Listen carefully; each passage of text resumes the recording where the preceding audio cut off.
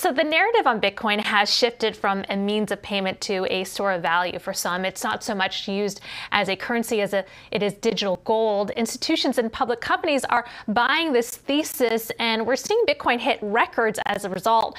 What do you make of this institutional and corporate interest in Bitcoin, underlined by Tesla's $1.5 billion Bitcoin investment on Monday?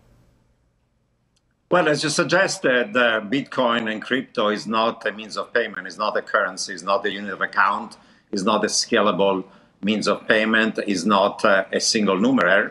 Now people say it's an asset. But think of it, what are assets? Assets like stocks, bonds, and real estate give you income or give you some use, like a real estate. And therefore they have a reason, they have a capital gain. Gold doesn't give you income, but has other uses, industrial, utility, in jewelry, and therefore it has also some value, and it used to be used as a means of payment. In the case of Bitcoin, it doesn't have any income, it doesn't have any use, it doesn't have any utility. So what's the value of it based on what? Based on no intrinsic value and purely a speculative bubble. That's why I argue that Bitcoin, like all the other shit coins, are worth zero, actually negative given the hogging of energy and environmental cost. If there was a carbon tax on crypto, the value of these assets will be negative. So what's the fundamental value? What's the use? What's the utility that justifies the capital gain? None. It's a speculative bubble that is based on pump and dump, spoofing, wash trading, and manipulation by Tether. There's a total scam. So for institutional investors saying we're going to invest into crypto doesn't make any sense. You have a failing company that had a flat stock market like MicroStrategy for a decade, and its head was a coke addict, decided then to bet the entire house on Bitcoin.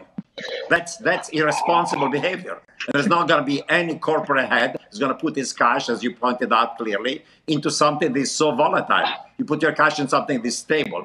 And for somebody like Elon Musk, who knows that there's a market impact to manipulate, first take an individual position into Bitcoin, pump the price up, and then say that Tesla has invested and Tesla doesn't make money yet, it's also irresponsible and it's market manipulation. The SEC should be looking to people that have a market impact, that manipulate the price of assets. That's also criminal behavior. Criminal behavior. Okay. The SEC should be looking into that. Come on, it's a totally criminal enterprise. Tether is a criminal enterprise, and a bunch of whales and insiders are manipulating the price of Bitcoin and other shitcoins day in, day out. That's a fact. Dr. Roubini, always a ray of sunshine, of course. But the question about Tether is this. We've known for a while now that it has been backed entirely by dollars. It's something like 70 some odd percent. That came out a while ago. There have been questions about its backing for some time, for several years. Yet it's still trading on par with the US dollar. Conceivably, they have enough assets, at least for a while, to keep the peg going with the dollar. So how much of a real worry is it for crypto if there's even a small run on Tether, if you will? Well, first of all, we don't know whether it's backed 70% or not. The lawyers say 70%, but we have no idea. That doesn't mean any absolute independent audit of it. We also know they're really issuing literally at the exponential rate new tethers, literally. In the last year alone, something like 25 billion. In the last few weeks, 1 billion per week. So it looks like they're getting desperate, and it's a typical Ponzi scheme in which you are maintaining the value of something by issuing more of it and so on. We know there are how different is that from fiat? A number of them. How different is that from what's going on right now with the money printing happening in Washington? Well, the money printing in Washington is happening at the rate that is much less than the one of the issuance of fiat by Tether and other shitcoins, if you look at the chart of it. I mean, literally, the case of Tether is exponential, first of all. Secondly, central banks, if you know, they have assets that are matching their liabilities. For every dollar of currency or excess reserves that are in the central bank balance sheet, there is an asset. Foreign reserves or gold or treasury assets. So the idea that fiat currencies are not backed by anything is utterly false. If you look at the balance sheet of any central bank, there are assets and there are liabilities, and actually there is a positive net worth most of the time. While in the case of Tether, there is nothing backing it. The idea that even 70% is not true. And we know that every fixed exchange rate that is based on not fully backing and not fully collateralized eventually collapses. The entire history, monetary history, is that every fixed exchange rate is not backed has collapsed. It's only a matter of time. And the trigger is going to be when the indictments of Tether and Bitfinex are going to occur. And it's only a matter of time this year, because we know there are investigations occurring. Let's move to central bank digital currencies for a moment. We know that China is moving quite rapidly in this area. Do you think that the US dollar will remain the world's reserve currency? Well, I think that the Chinese are going to go ahead. The Riksbank is going to go ahead. The ECB is going to go ahead. And until now, the US was behind the curve, but they realized that the Chinese have a plan to dominate the global financial system. It's their e-commerce, is their own platform of private payment system, like Alipay and WeChat Pay, and that's going to be the ERMB. And it's only a matter of time we're going to phase out cash all over the world. And if the US wants to maintain the role of the US dollar as a major global reserve currency, they will have to move to an e-dollar.